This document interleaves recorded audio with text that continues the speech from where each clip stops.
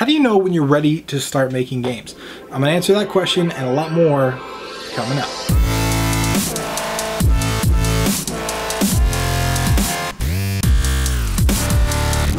What's going on, guys? Tim Ruswick here from Game Dev Underground, and today we're going to talk about a question that I received in an email that basically was asking, how do you know when you're ready to start making games? And this is a question that I see in a couple different formats. A lot of people will ask, they won't ask that question directly, but they'll ask questions that are basically asking the same thing. There is a lot of people that spend a lot of time learning about game development. I've got a lot of questions that said, I've been studying game development, I've been learning, I've been watching Unity tutorials, I've been doing this. When do I start? Like, how do I know when I'm ready? And the answer is, you're never ready, man. You're never ready. So you know what you got to do? You got to start. As hard as it is, you just got to start. You're never going to be ready. The perfect time is never going to come. So no matter where you think you're at in game development, even if you haven't ever downloaded an engine or you haven't touched a piece of code, start now. It doesn't matter what you know. It doesn't matter any piece of knowledge that you have.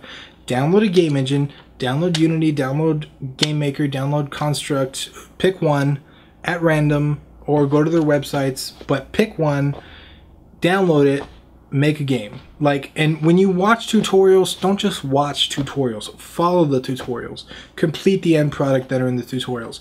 Stop learning, okay? If you are one of the people that has consumed a bunch of knowledge and you haven't started yet, you need to stop learning and start doing.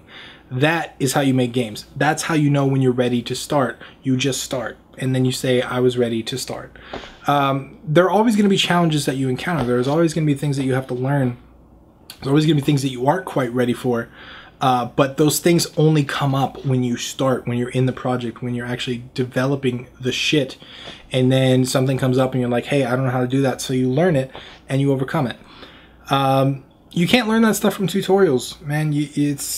It's hard. It's not going to come up. You're not going to watch a tutorial and say, oh, now I have experience making a game. You have to actually do the thing. You have to actually follow the tutorial. You have to go through the process of making something to understand all the little aspects of it. And you're not going to get it in your first game either. You're going to have to make a couple different projects. And the projects are going to probably be shit at first, but they're going to get better and better and better over time. And you just got to keep at it. So if you've been studying game development, if you've been reading about it, if you read books and watched tutorials and all that, you're probably suffering from information overload. You probably don't know where to start. You're probably wondering like, hey, I've learned all this stuff, but I don't know where I should put my beginning point. Like, where do I actually go? And the answer to that is you pick an engine, you download it, and you start. You just start making games. And a lot of times information overload can lead to analysis paralysis, which is basically now you have all this information, but you have too much information. So you get paralyzed by trying to analyze the different things that you could do, right? Like, which engine should I choose? What kind of game should I make?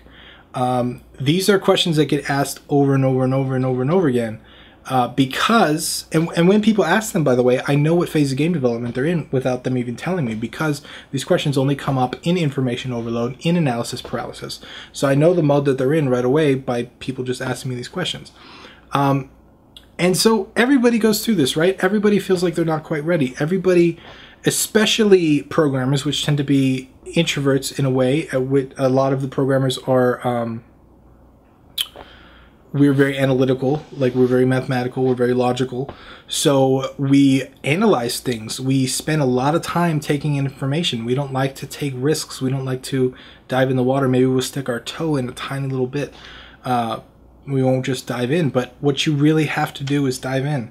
Like, that's the fastest way to get used to the water, right? Like, yeah, you can go in little by little. I remember, because we used to travel a lot when we were little, and like road trips and stuff, and me and my brother, we'd always be at different like hotels with pools and stuff.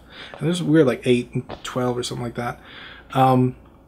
And he would always dive in, and I would be the one to like stick my toe in and then put my foot in and then go up to my ankles and then go up to my waist, and the waist was always the hardest part, right? Like that was because the pool was freezing cold, and he would just dive in, and I'd be like, dude, why do you do that? He's like, no, you should just do it. You should. No, no, no.